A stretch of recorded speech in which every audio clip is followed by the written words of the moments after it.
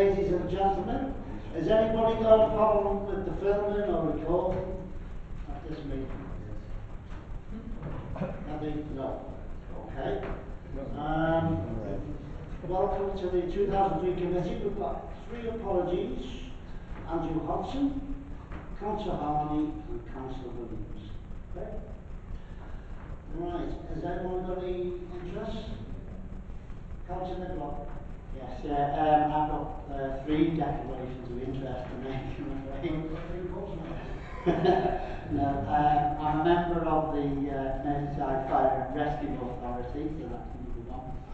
I also chair the New Ferry Village Hall, which is a licensed premises, and I'm one of the organisers of Whittle Farmers Market, one of the best farmers markets in the country, just a little plug, which also has off sales of alcohol, which looks to good value.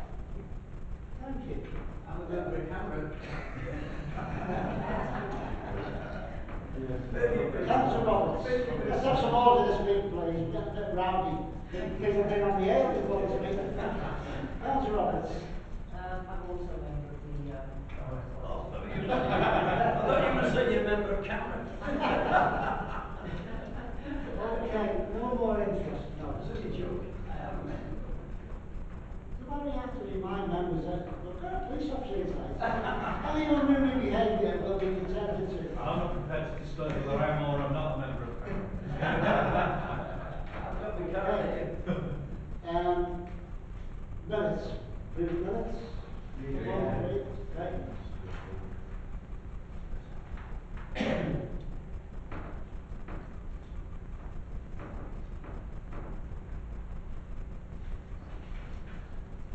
you. Item 3, draft statement of licensing policy. That's Mark. Yes, thank you, Chair. The purpose of this report is to seek members' approval of a draft statement of licensing policy in order that it may be circulated for consultation. The details are set out in the report with regard to what our legal requirements are when consulting on any revisions to the licensing policy. Under the Licensing Act 2003, we do have a legal obligation to review our policy, and that's recently changed from having to review it every 3 years to now having to review it every 5 years. However, although it was last reviewed in 2010-11, and therefore we are within the 5-year period, I have brought a revised draft to you because there have been quite significant amendments to the legislation, certainly within the last 12 months, and I've brought it to you now at this time when things have settled down a little bit. We were aware of quite a number of changes that were coming to us over the last 12 months. Also, I think there have been changes in respect of various concerns relating to licensed premises, and I have attempted to, in this particular draft, certainly address some of the issues that have come through to licensing over the last 12 months and should assist members when sitting on the Licensing Act subcommittees to determine licence applications. That it is quite specific, obviously, to Wirral, and that members will find it useful when making their decisions to make reference to the policy, but also members of the public, as well as those who do have licences themselves or want to apply for licences. It's being mindful that they could refer to this policy at any time, and therefore when they are making applications in any licensing hearing, they may refer to it as well in support of their application. So it's being mindful that it is used in a number of ways, both by yourselves in determining the application, but also for those when they are even maybe just considering making an application, to really get an insight into what the views of Wirral are in terms of determining licence applications. But obviously there are certain matters that must be in the policy, which are standard and generic, and they're there as well. So it's really to invite your comments on the draft and welcome that from you this evening. Yeah, 2.6, really the consultation, 6 weeks, is that standard practice, is that a no practice or? It is a matter for yourselves. There is guidance on consultation issued by the government, which has been amended. It did initially set out that, practically everything that you consulted upon had to be 3 months. That's now been modified to say that dependent upon what the subject matter is, and if it's focused consultation, that you can determine what you consider to be the appropriate time period for that. So again, that may be a matter for your consideration. It is obviously intended that it will be available for members of the public to consult on, but as you can see, there are statutory bodies, and it is also targeted at licensed premises that we must consult with those particular people.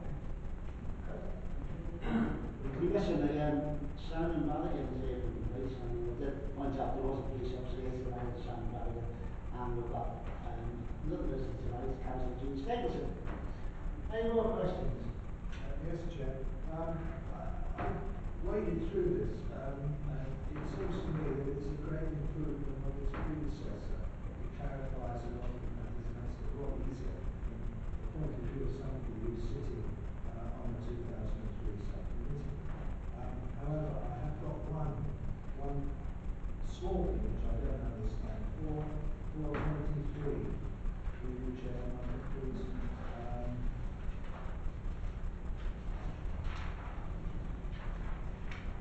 The new piece at the end, the licensing authority will take a broad approach to its meaning. I'm not quite sure. That to me, as a lay person, seems a bit wacky. Yes, thank you, Chair. I mean, it's because it's difficult to define what that safety is in terms of whether it is limited to safety of the public when they're actually in those premises, but also it can be the safety of children, as we know, to protection of children from harm. But it is really to try and capture as well, for members who are aware that public health are now a responsible authority, and therefore, however, there is no public health objective. So there can be possibly representations made by public health that will relate to public safety more than any of the other objectives. So, for example, and they may rely upon statistics from medical records in terms of Arrow Park accident and emergency, those type of statistics.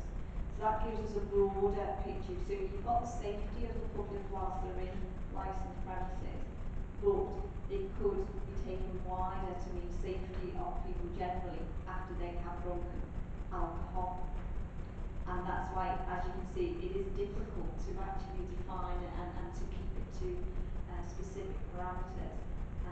But it is hopefully to give the opportunity to public health as a responsible authority, and having been given that that responsibility to make comments on licensing applications, or indeed to bring licenses into review, that they can in fact use that particular objective to do so. Okay. Councillor. Yeah, thanks. I've got a number of things. I provided Margaret with a list because in reading the document, the licensing authority and responsible authority are in capital letters, but responsible few there aren't. So I've given her a list of that. 4.1 on page 16 and 4.5 refer to the fire authority, which obviously is the fire and rescue authority. 4.1 and 4.5. But if I refer members to page 18, 4.2.1, I'm not sure whether that's an intentional insertion of etc., or an accidental insertion where it says such as the health and safety at work act. Well, such as the health and safety at work act, etc. Act 74 as opposed to after the 74. Is it? Oh, okay, that's fine. I'll clarify that one now. You go down to page 23.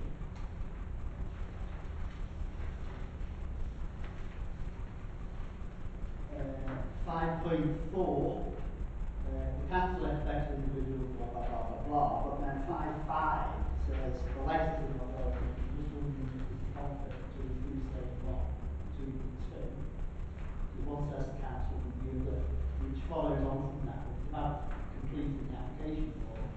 Actually, it says the licensing authority, so it's either the council or it's the licensing authority. Yeah, thank you. I would amend council to licensing authority. Refer members to page 28.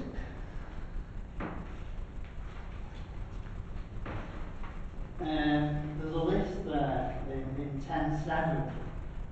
Pub cafes, nightclubs, restaurants, theatres, community hall, concert halls, sorry, and cinemas provide services. But there's a number of community buildings, one of which I declared interest in, which also are licensed premises, so perhaps you could insert community buildings, which might put a school. Now refer members to page 30.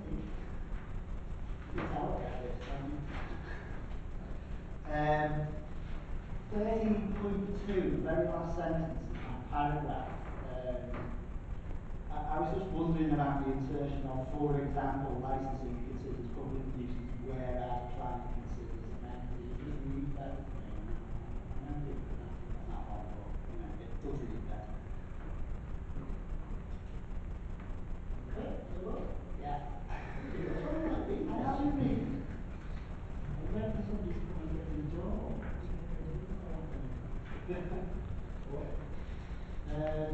Page 32. 15.5. I got a bit confused with this one.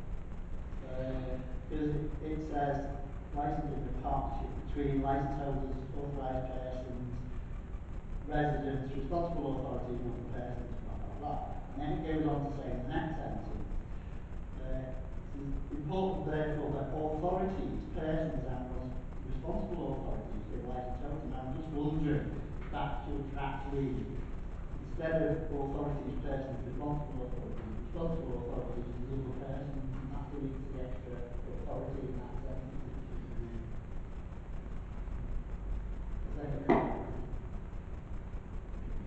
Because the only authorities mentioned are responsible authorities and the persons, and then obviously the license holders, whereas the natural authority is that.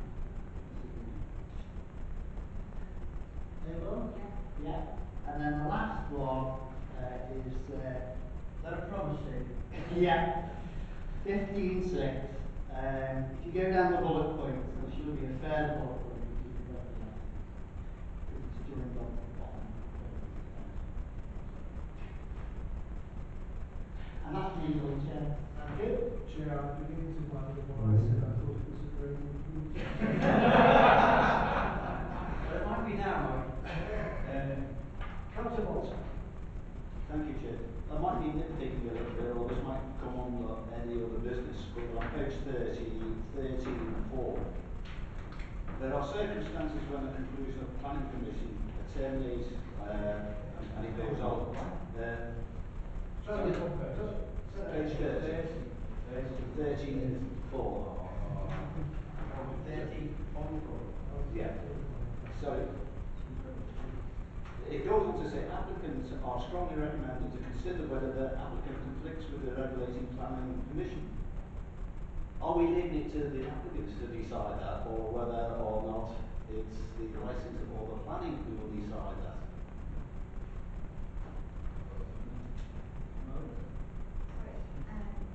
Yeah, what the intention there is that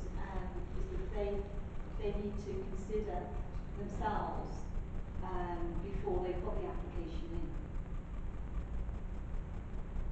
there's an expectation for them to Right. consider whether their application conflicts with the relevant planning permission.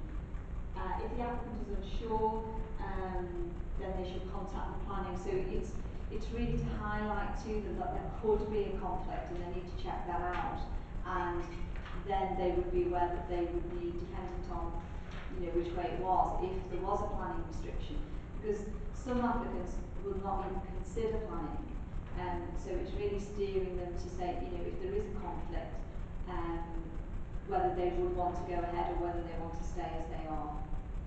Yes, I understand, Margaret, but what I'm trying to work out is, if, for instance, I apply to you for a licence, and my licence is for 1 o'clock, and I'm applying for a 2 o'clock one, planning overrules that, and I'm trying to find out where about that on the application.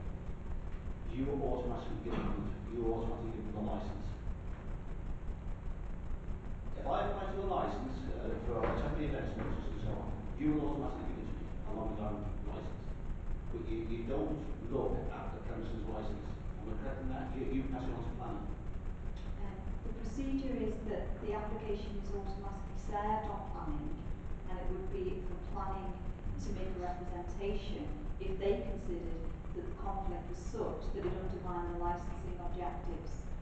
So that side of it, the actual processing of the application involves planning having a say on that application. But the purpose of that particular paragraph is before somebody actually puts the application in, that they give consideration to that.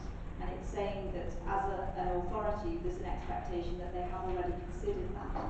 There's nothing to prevent them having considered that to say, well, yes, there is a conflict, but I still want to put that application in. And if there are no representations on that application, then the application is automatically granted. We don't have any powers not to grant it if there are no representations.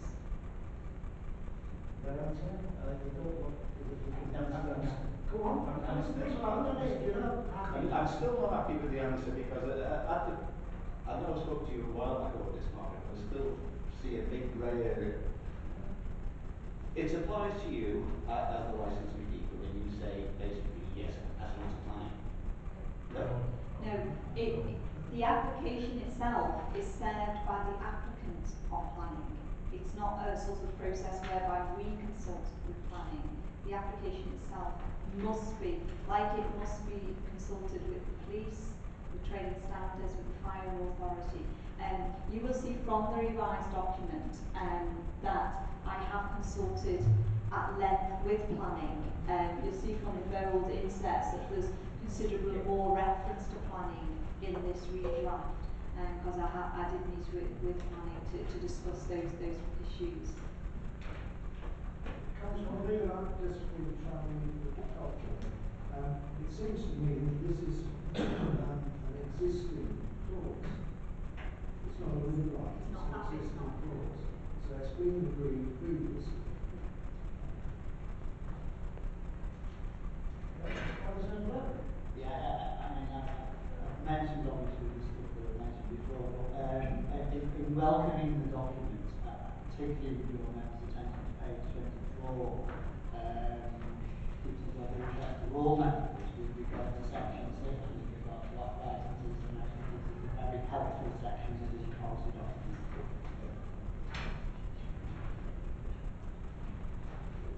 Okay. Any more questions? No? No, Chair, I mean, it would just be for members, if they're content with, subject to the amendments proposed by Councillor Niblock, that I go ahead and make those amendments and then circulate the document for consultation. And again, I would just ask members to confirm if they're content with the period of 6 weeks, if they could confirm that, please. Okay. Councillor Shorten?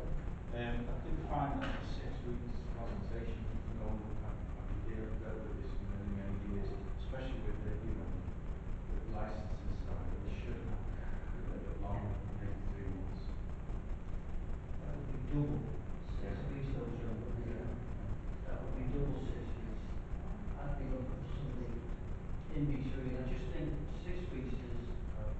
it's very short, sorry. No, I just think 6 weeks is very short. 3 months, I think, is over. So then, your hand there, any more comments? 8 weeks? 8 weeks, 2 months. 8 weeks. I would suggest 8 weeks, 2 months. I'll say it again, 2 months, 8 weeks. Martin, any comments on that? Yes, just to assist, one of the reasons, sort of looking at the 6 weeks, and if you refer to paragraph 211, that would bring us to closing on the 7th of March. And one of the reasons was that would be to then be able to report back to a meeting of this committee on the 12th of March. I'm just mindful that after that period we may go into PERDA and there will be elections, and therefore this policy may not be able to be adopted for quite some time. Yeah, that's not unusual for the license 2003, so I will say that we should do 6 weeks. Now we'll tie in with the okay. Yeah, we agree with that? Agree. Okay.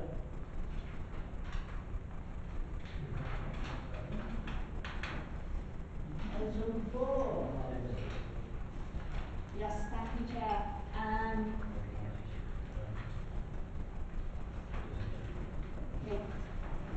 This report is brought to you following a request from Merseyside Police in respect of an amendment to the licensing policy to include a special cumulative impact policy for an area of Birkenhead. And I'll just explain briefly, so that it's not confusing with the previous report, because obviously we are going out to consultation in terms of amending the policy anyway.